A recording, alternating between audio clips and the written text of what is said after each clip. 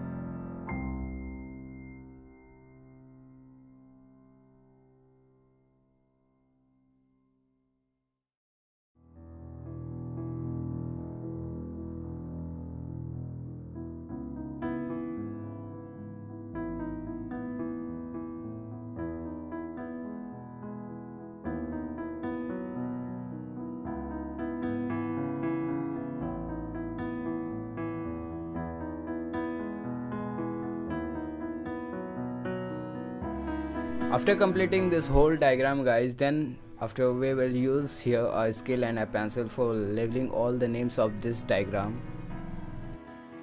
So here guys, we will play an interesting game.